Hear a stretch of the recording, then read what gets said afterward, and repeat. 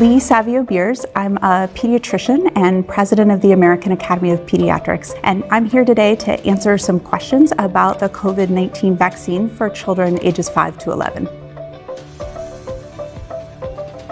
There are really two main reasons that I recommend that all children and adolescents who are eligible get vaccinated against COVID-19. The first reason, and I think this is probably the most important one to parents, is that it's a safe and effective way to protect your child from what can be a very serious illness. The second reason is, and I think kids understand this more than we give them credit for, that by getting vaccinated, you are helping to protect your community, you're helping to protect your family, and you're helping to bring an end to this pandemic.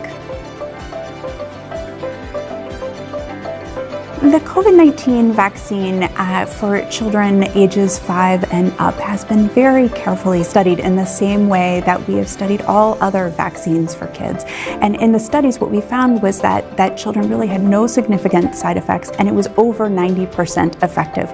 We also know that we're building on what we already know about the vaccine for adolescents and adults, which have been given to millions and millions of teens and adults in the US. We do recommend that children who have had COVID get vaccinated as well, because it just gives you a stronger and longer lasting protection and helps protect you from serious illness. One of the things, well, first and most importantly, it's safe to get the vaccine after you've had COVID. And we also know that when you've had COVID, the immunity that happens after that is much less predictable than the immunity after the vaccine. It may be shorter, it may not be as strong, and so getting vaccinated can make sure that you have long-lasting and strong immunity to help